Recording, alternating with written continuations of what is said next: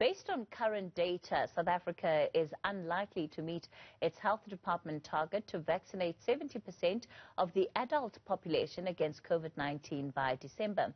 Mass vaccination communication has taken a backseat in recent weeks, partly because of the local government elections. Well, we're joined now by Dr. Aslam Dasoo. He is with the Progressive Health Forum, Professor Hannelie Meyer from the Sefako Makgatho Health Sciences University, and Professor Mosa Moshabela, who is with the University of KwaZulu-Natal.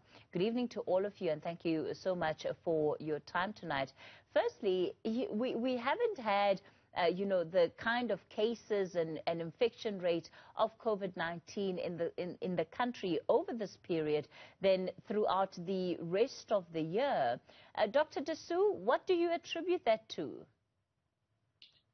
Well, I'd like to attribute it to everything going back to normal, but it's obviously not the case.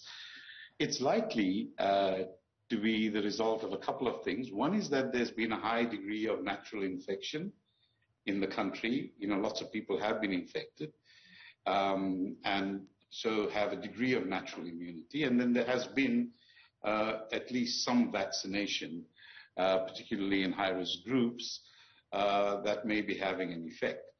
Overall, I think this trough is difficult to fully explain compared to the troughs between the waves that preceded this. But overall, I don't think it's a sign that we are past anything. We are still very much in the grip of the pandemic. The numbers in Europe are frightening in terms of the amount of infection. Germany yesterday recorded its highest ever number of new infections, and this is in a highly vaccinated country. Of course, I don't think that will translate into overwhelming health facilities because, as you know, the vaccine does protect against severe disease and death. But we are in a sweet spot, if I can put it like that. But this is exactly not the time to take our foot off the pedal for vaccinating people, nor getting too complacent, because the anticipated fourth wave is not far off. And we just, I think, sitting with bated breath, hopeful that the previous couple of weeks of activity around the election won't translate into cluster outbreaks or super spreader events. Professor Meyer, a sweet spot, as Dr. Dasoo has described it, is hard to explain because all of the conditions under which COVID-19 would have ordinarily prevailed, we have seen over the last month or so that political parties have been on the campaign trail, but those numbers remain consistently low. How do you explain it? Yes, I would also like to say, according to me, I think also, people become, complacent. So people become a bit more relaxed because you don't see these high rates of infection anymore. And then on the other hand, there's the vaccination, and there's still a lot of fears and so on around the adverse events. So it might also that people, looking at the fear of having an adverse event against the fear of the disease itself. And, that is something that we need to, I think, communicate more on, to make people understand that, you shouldn't actually look at it that way, and that your fear of an adverse event shouldn't be larger than your fear of the disease. It would not be good for us to wait until we get infected because you can end up in hospital, you can even die, you infect a lot of other people as well. So that would not be a good idea. And also, as my colleague said, there's a fourth wave coming. And if people are more complacent now, they don't follow all these precautionary measures any longer, it might drive this fourth wave. And even worse, it can drive, we can end up with a new variant. Because the more people get infected, the more opportunities for this virus to multiply and, mutate. And then in the end, we'll end up with a new variant, and that would really not be good.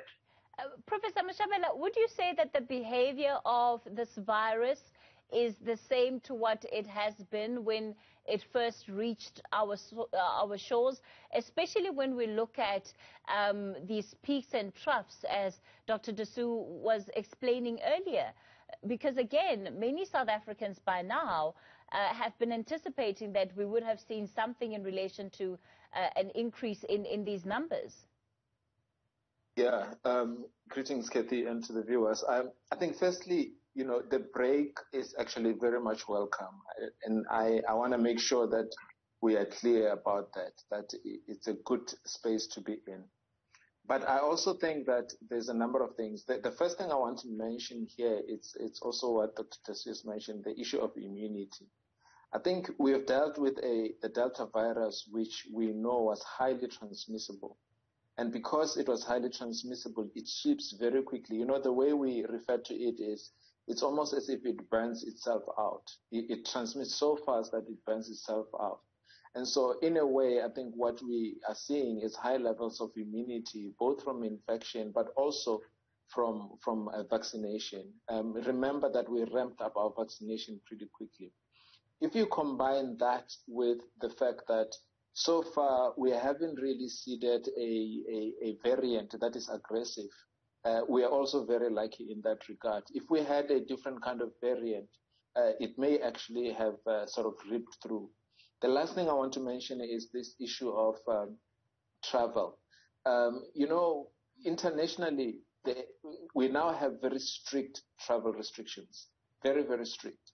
So people have to test negative, people have to be vaccinated. South Africa insists on a recent PCR test, and they insist on vaccination.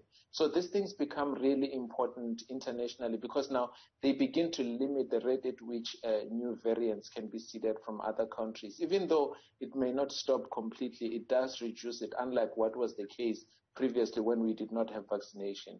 And Kathy, I just want to say also that lastly, that I think in South Africa, from a public health perspective, in as much as we had an issue with the crowds that were gathering during elections, from my own perspective, I felt that, it's a catch-22. If we ended up with a situation where crowds are not allowed to gather, we are going to complain that elections were not free and fair. Now we don't complain about that. We feel that elections were free and fair. And sometimes I feel like, there is some sort of justified risk to some extent. And so I'm sort of a little bit in between about the crowds around the elections. If it was crowds for something else, perhaps I would have an issue. But in this case, I think that we can live with it. Dr. Dasoo, let's talk about then the expectations going into the December and the festive period, because undoubtedly that's what is going to be on a lot of people's minds. Yes, of course. I also think that the targets for vaccination by the end of the year were quite ambitious to start with. And as things have turned out, the uptake has dropped significantly. And those targets are not likely to be reached. And I think people just need to be aware of that. But that is not an important thing in and of itself, because as long as the vaccination program continues and more people get vaccinated, we will reach sufficient numbers of people. But as far as the end of the year is concerned, look, last year we had a number of super spreader events around this time, or toward the end of November last year, those school parties and so on, and the addition of the beta variant, which then triggered the second wave through to February, and that was quite horrendous. We don't have a variant on the horizon that anyone has picked up so far, although one has to keep a surveillance on it very tightly. The predictions were that it would occur, this fourth wave would begin in early December. It still may. It may be a little later, but we will have a wave. The major difference with the preceding waves is what Professor Moshabela has said, that there has been a high degree of infection by Delta, and if Delta is going to be the cause of the next wave, then it's likely that that wave will be attenuated. We had over 100,000 people dying in the third wave, and we might get half or less than half of that. Now, that is still a very serious issue, but it won't overwhelm services like it did in the other two waves. And let's be clear, services were overwhelmed. They were not, it wasn't just being threatened. Our services really got overwhelmed by those two waves. And you know, we suffered great numbers of casualties. We're not expecting that in the fourth wave. And of course, I think the more we get the over 50s vaccinated, over and above everything else, get them, that particular cohort vaccinated to over 80%, we will have a major impact on the sustainability of our health services, because they represent the highest proportion of numbers who get admitted to hospital and who may die. So, you know, so we have to pull out all the stops to get to that group. And unfortunately, we're not doing a great job of it right now.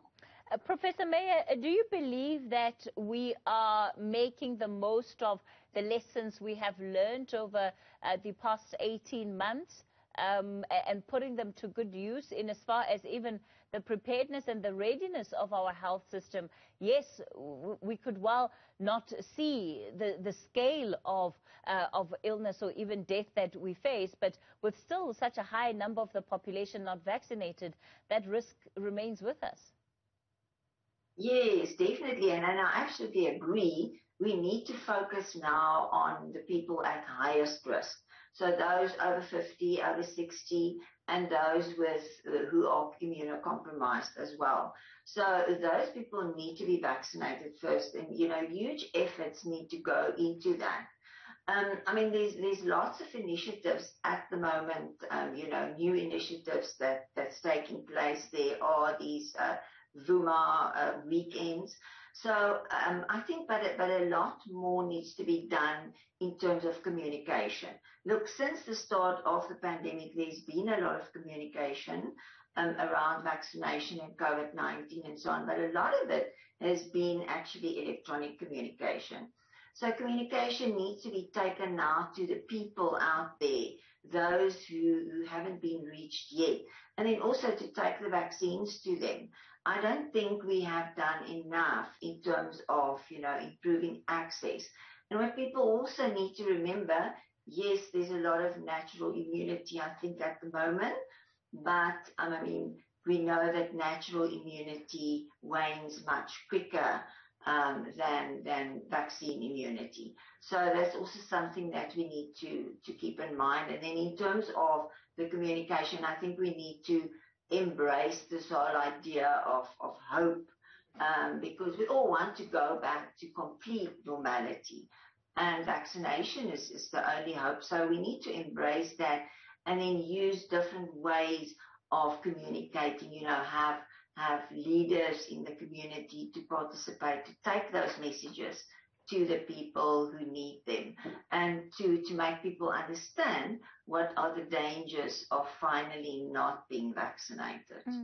Professor Moshabela, let me end off with you, because ultimately we're looking at a situation where the first world has already gotten into booster shots for their populations. We're still struggling just to cover the basis of our population, at least even where the high-risk individuals are concerned.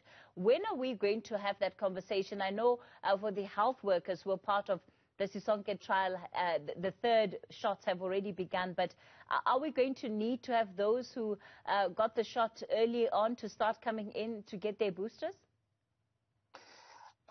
Kathy, I think in terms of the question of boosters, so far the consensus is largely around the fact that in South Africa we don't yet have a policy on boosters, and we are unlikely to have that policy at least until there is definitive evidence around people who are most at risk that may be considered for booster shots. It's unlikely that South Africa will consider boosters for the general population anytime soon. And perhaps until we have had most people vaccinated in South Africa.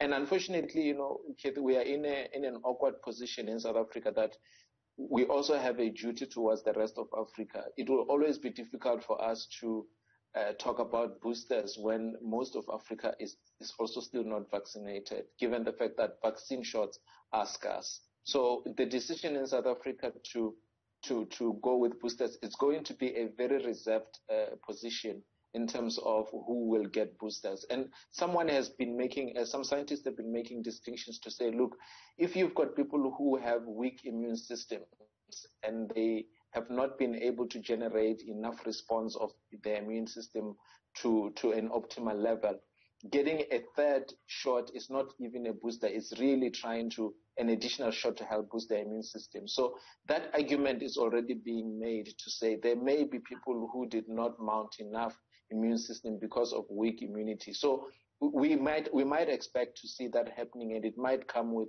doctors' prescriptions. So I think that, really, even with the healthcare workers, we are calling it a trial, really. It's not really a policy decision at this point. All right, let's leave it there for tonight. Let me thank you all for your time. Dr. Aslam Dasoo, he's with the Progressive Health Forum. Professor Hannelie Meyer from the Sefako Makgatho Health Sciences University, and Professor Mosa Moshabela from the University of KZN. Certainly a conversation to keep our eye on as we head on into the rest of the year.